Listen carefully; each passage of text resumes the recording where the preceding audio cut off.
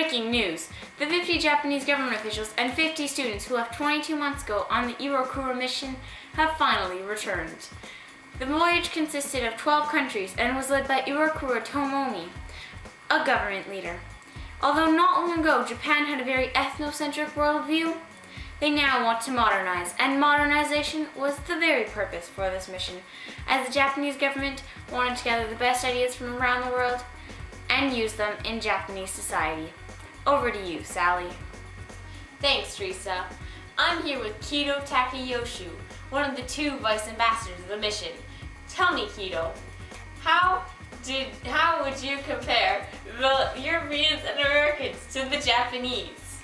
There really is no difference between our people and the Americans and the Europeans of today. It's all a matter of education or lack of education. Thanks, Kido. Back to you, Teresa. Thanks, Sally. It seems that Japan is going to be affected in many ways because of the Iwakura mission, from government systems to religious freedom. The ambassadors of the mission concluded that the West's power and wealth came from the representative governments.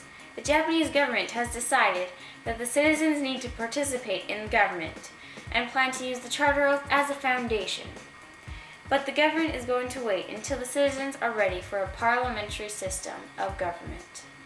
One thing that I definitely noticed while on the voyage was how important religious freedom was in Europe and America. None of the nations we visited have banned out Christianity, so we thought we should just put religious freedom in Japan too. According to the Japanese government, the most important part of society that needs change is education. The delegation is currently using the ideas from education institutions in Germany and the United States to develop a new education system for Japan.